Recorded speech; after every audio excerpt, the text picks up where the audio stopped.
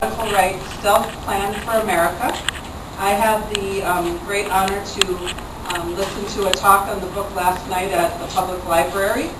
And, one of the things that really struck me in reading this book is the plan that the person that she chronicled in this book had to save capitalism from democracy. That was one of his goals in his professional career.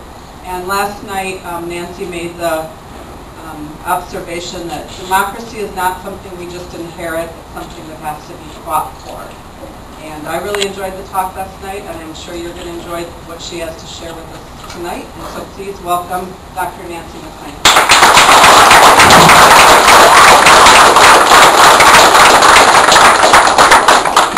Good evening, brothers and sisters. I am really happy to be with you, very honored to be here, in fact. In Wisconsin, you inspired us all when you encountered the first wave of what I'm here to talk to you about tonight, and you fought so courageously and alerted us all to what was coming.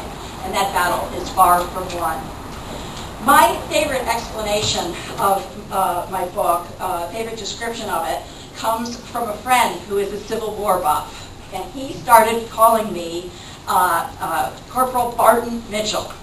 Barton Mitchell was an Indiana corporal in the Union Army during the Civil War. And in 1862, as things were getting very bad, very dark, the Confederate Army was going from victory to victory in its fight to extinguish government of, by, and for the people and maintain a system based on slavery.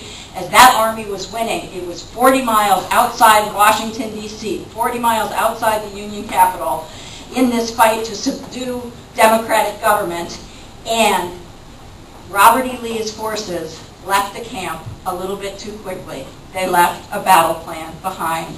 And that battle plan was found by this Corporal Barton Mitchell, who brought it to his officers, and they were able to rout Lee's forces in this battle that he had expected to win to keep his momentum going. And that battle didn't settle the Civil War. There were years left to go and lots of losses on all sides, but it did stop the momentum of the Confederacy. Having that battle plan ultimately contributed to the Union Army's victory.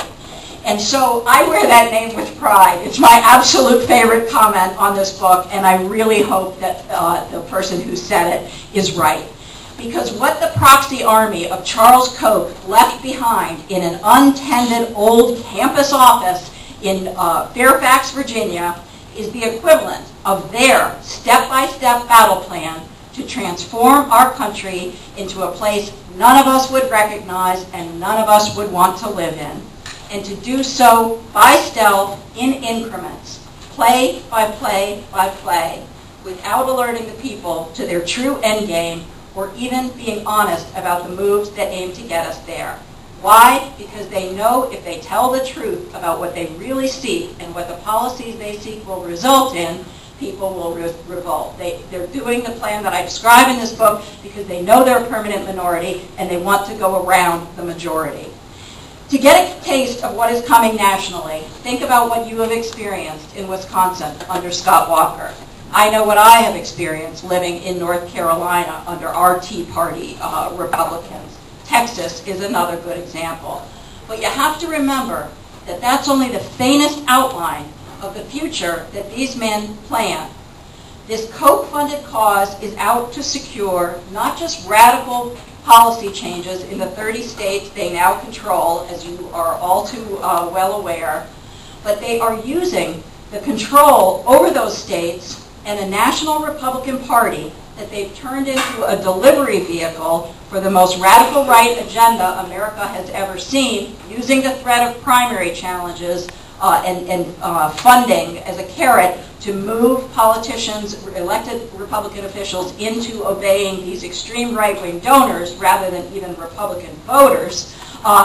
They are using that control to push for a constitutional convention to rewrite our nation's founding document in a manner that would crush organized labor, that would privatize Social Security and Medicare and public education, that would prevent the kinds of regulations built up on corporate power by citizen action since the early 20th century, and much more.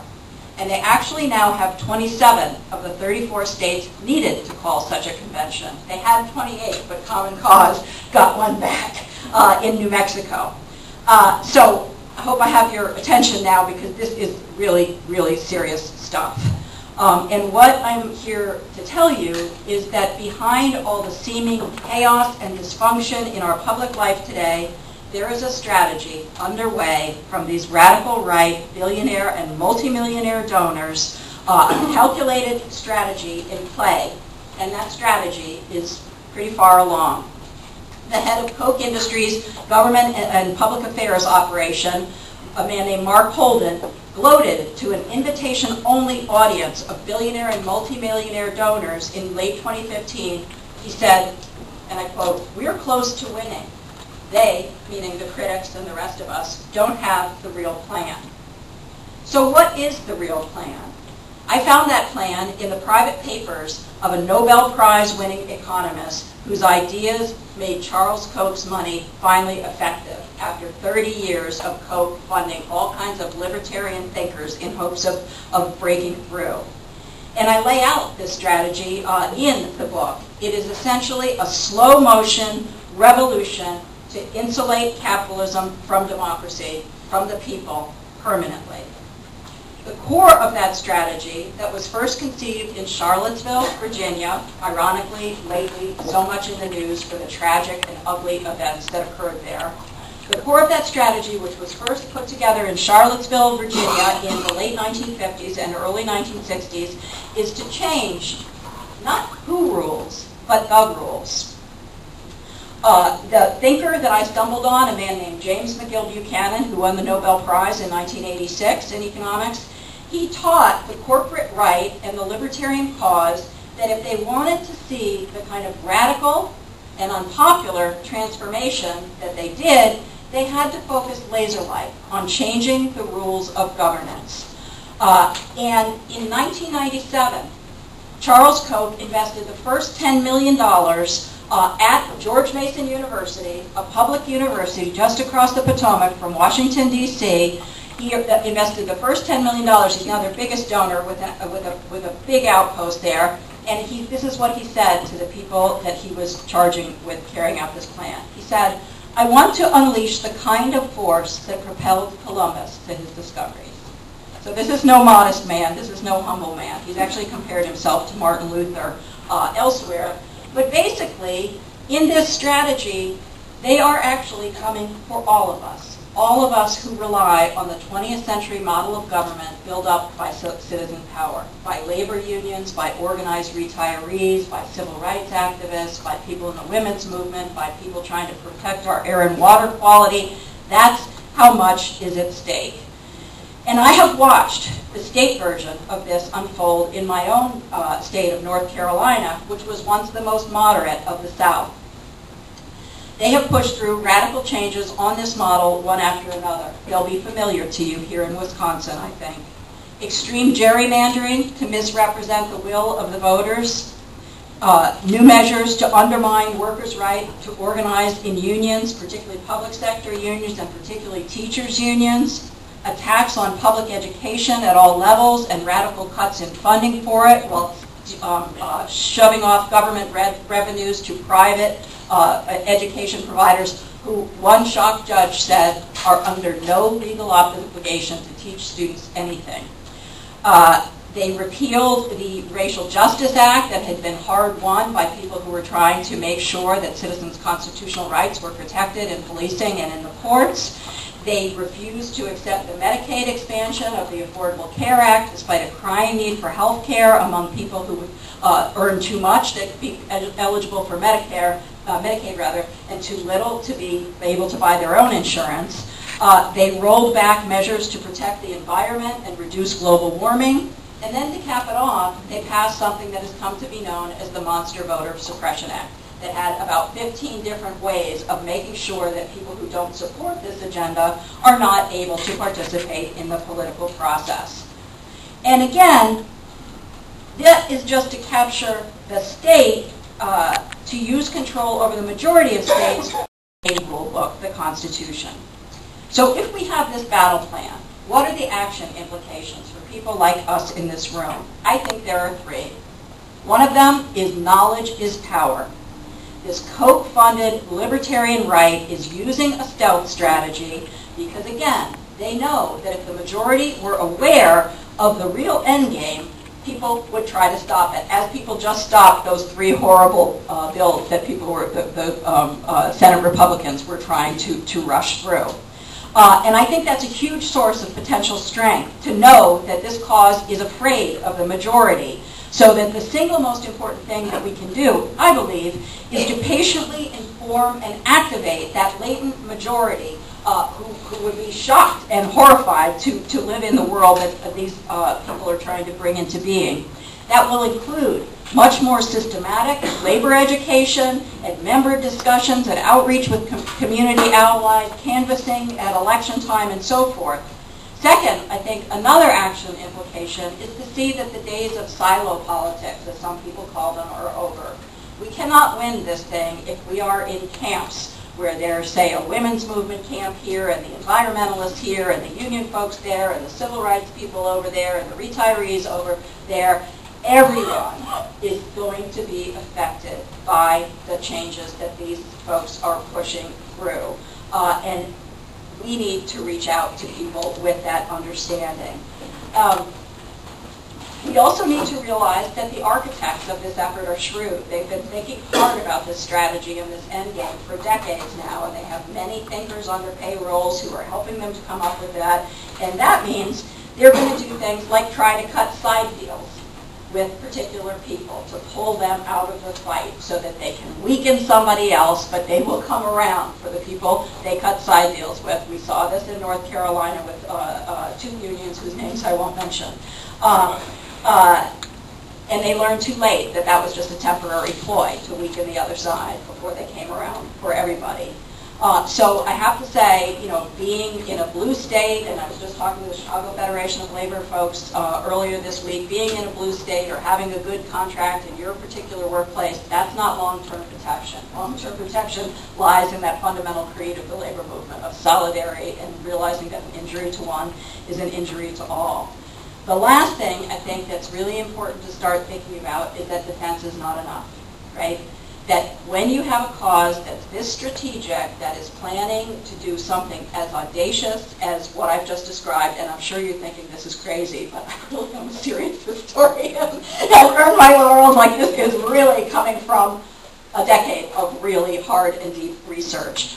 When you have an opponent who thinks that strategically, it's really crucial to also think strategically, right? To stop, we're all being caught up with Donald Trump and his tweets of yesterday or today, and focusing on all this social media stuff that's coming at us. But I think what we really need to do, if we want to stop this thing, is to think long term. To say, where do we want to be 10 years from now, 20 years from now, 30 years from now, and how do we get there, and who do we need to have on our sides in order to get there? That's the kind of thinking that we're going to need. And I believe that the labor movement can do this. I believe the labor movement will in fact be the crucial spine of this effort to push back this bid to really radically curtail our democracy. But it's going to take a lot from everybody. And I think my core message is that this is an all-hands-on-deck moment for our democracy, the likes of which we haven't seen in our lifetimes. And I really, truly believe that what we are facing now over the next 5 to 10 years is a battle for the soul of our country and the salvation of our democracy. And that has to be our starting point as we think about this and as we think about how to deal with it and how to go forward from there. Thank you.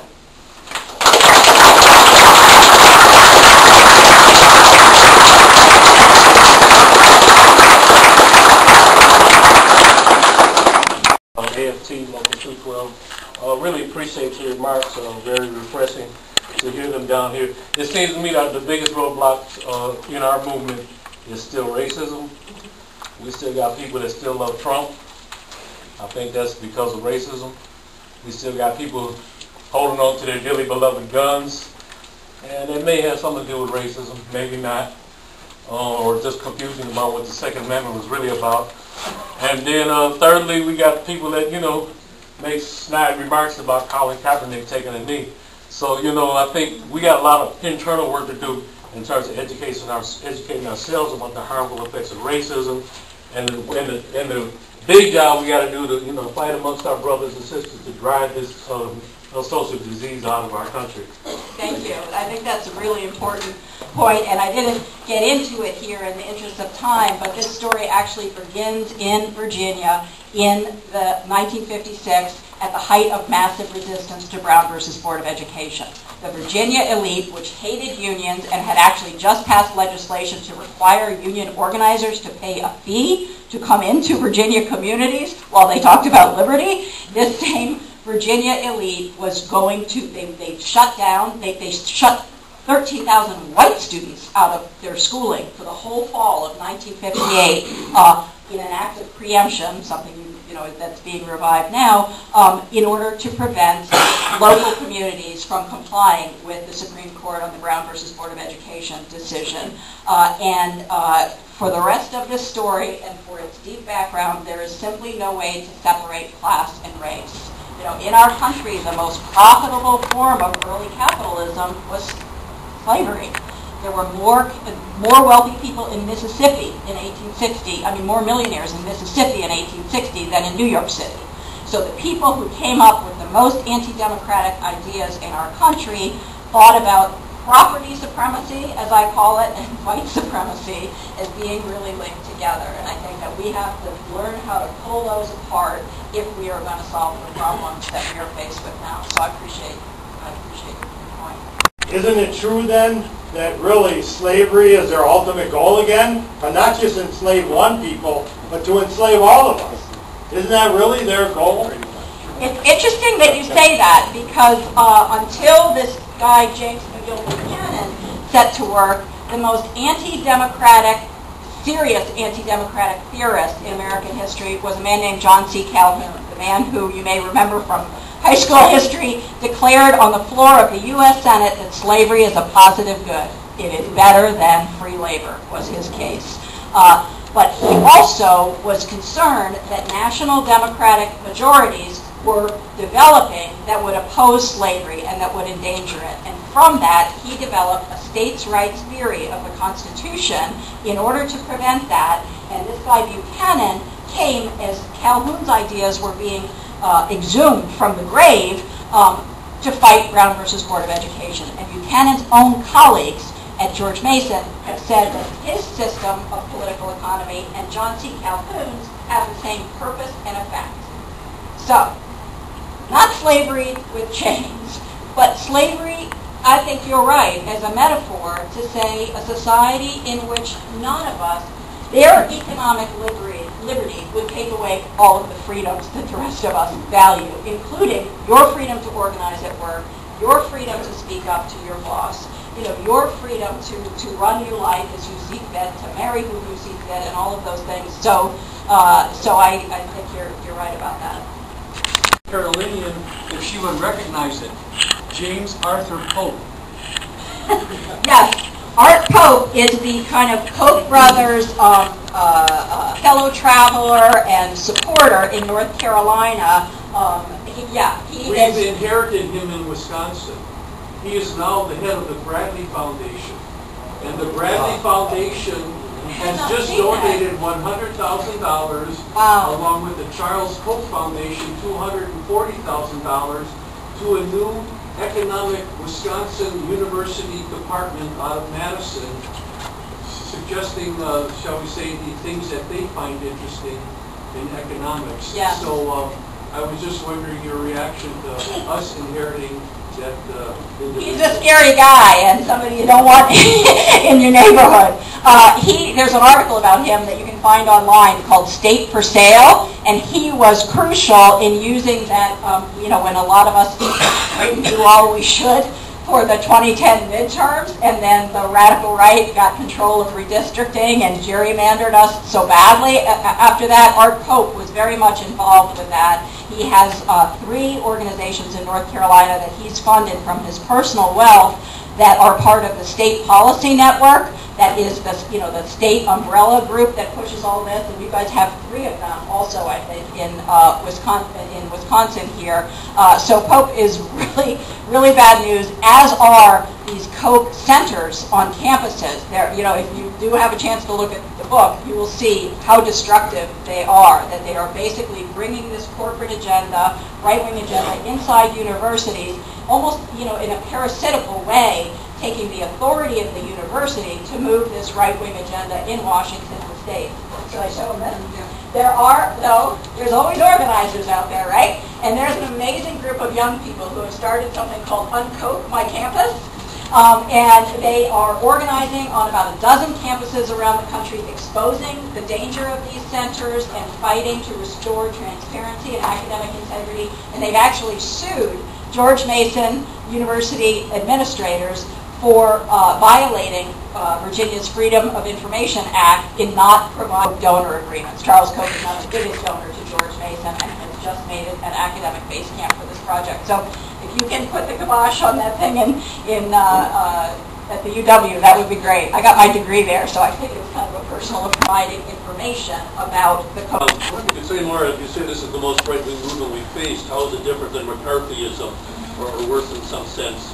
Also, Trump doesn't seem to be the Koch's first choice, didn't seem to be the Koch's first choice for president. How closely allied are they? And if you think unions are the key to the not only defense, but an alternative strategy to defeat this, which union or group of unions or person in the unions that's been good on this, that you think has the ability to carry us forward? Yeah, well, I mean, we have definitely had right-wing movements before in American history. The first book I wrote was about the Ku Klux Klan in the 1920s when it was at its peak power. So, no question that there are various kinds of other right-wing movements, but what makes this movement so frightening is precisely that we have let inequality in our society get to such a point that you have someone like Charles Koch, who's worth $4 to $5 billion, for whom shelling out a couple, 10 or 20 million on a new organization to push this agenda is really nothing. He sees it as a kind of, just an investment opportunity. If it doesn't work out, so what? He's got more money, he'll go on. And he's recruited all these other donors to this, and it is now transnational. So they have a group called the Atlas Network that is working in more than 90 countries with something like 450 organizations, pushing this agenda elsewhere, making significant headway in Latin America, a recent article showed. So I think by its sheer scope and audacity and also stealth, this movement strikes me as the most dangerous. The second question was Trump. Oh, so I don't know. We're going to see what happens. About it seemed like Trump was a surprise to them, and there are some things they don't agree on, and yet one veteran Koch researcher, a journalist, found that 70% of Trump's senior appointees came out of these Koch operations, these various Koch organizations. That includes some of his key people, like his Vice President Mike Pence, his Director of Legislative Affairs, Mark Short, the liaison to Congress, the head of the Environmental Protection Agency, Betsy DeVos. I mean, you can go on. There are so many people, Steve Mnuchin at the Treasury, et cetera, et cetera. There are lots of people who are veterans of this.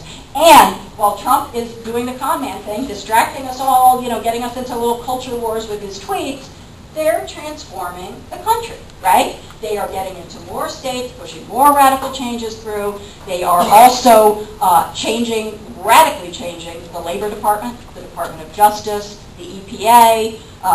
Again, I could go on. All of these federal agencies are being radically changed while we're all watching tweets. So my thing that I'm suggesting to people is, first of all, do yourself a favor, lower your blood pressure, right? And don't pay attention to the tweet war or the culture war stuff. Just leave it for a week. And instead, pay attention to what's Americans for Prosperity up to? What are Freedom Chamber of Commerce? Which politicians are they leaning on? What's the Club for Growth doing? What's going on in these government agencies? And I really think if a lot of us stopped focusing on all the noise and spectacle for a week or two and redirected our attention to things that actually matter more to us and our future and our kids' future, I think that we go a long way. As far as you need leadership against all this? Well, I think a lot of you guys showed amazing leadership. I think in 2011, I think it's really, who would imagine that somebody would have a project this audacious? would have a kind of God complex to think that they can rejigger our world to make it suit them. So I don't want to fault anybody for where we are right now, but I think the crucial thing is, once we know about this, what do we do next? Who are we talking to? Who are we getting into conversations with? Who are we reaching out to? What are we saying? Where are we saying we can make a difference? And it might be in your union, it might be, talking to your workmates, it might be in your congregation, it might be in writing letters, it could be all kinds of things, but I think that again, I think it's an all hands on deck moment. I was encouraged, I'm not a sports guy at all, but I was encouraged by whatever it is that Trump would say in terms of Kaepernick, whatever it is, as long as it was cultural, but when he hit labor, that's when the whole league, nobody stood up for Kaepernick before. Nobody, all of the owners, nobody was standing for him, but when he said, you can't speak on your job, that ignited everybody beyond whatever race they felt, even the donors of Trump. Because that, and I was encouraged by the fact that regardless of what people, the unions are down, that no, there's ember there. So I was encouraged by that. Thank you, and I think that's a great place to end, because I felt the same way. I went to bed the night before with the news, and I felt so depressed, and then I woke up, then I saw the news the next day, and you just saw this incredible solidarity, and it's like solidarity is alive. We have that ability, we have that capacity to stand with one another, and that's what we're going to need. One last thing. If interested, how did he get your book? They might, the bookstore was maybe going to come, but if not, it's at Boswell's locally. I hate to say Amazon because we all know about problems with Amazon, but it's in a lot of independent bookstores. It's in Target, or it was at Target for a while, so you should be able to find it, and it's called Democracy in Chains. And we would present you with